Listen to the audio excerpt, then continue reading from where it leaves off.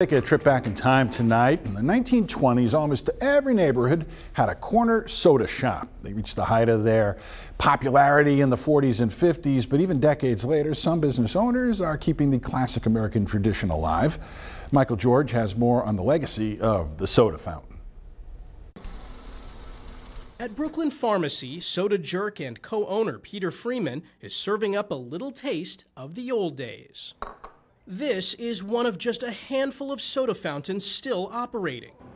Soda shops were once an iconic part of American culture, where teens and families would gather for an egg cream or an ice cream sundae. 1930s, there's maybe 125,000 soda fountains. As of today, there's maybe 125.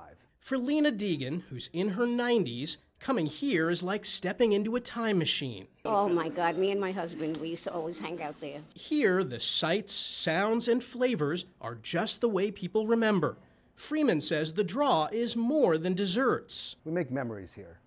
We make experience here. Soda fountains are incredibly social, and it's one of the real beauties of a soda fountain, is it brings people together. These businesses faded as new inventions like the bottle cap made it easier to have soda at home. But some say it's time for the corner soda shop to make a comeback. Brings back a lot of memories. They've disappeared, and what we lose, not just as Americans, but as humans, is a human connection. A reminder of how old-fashioned socializing Delicious.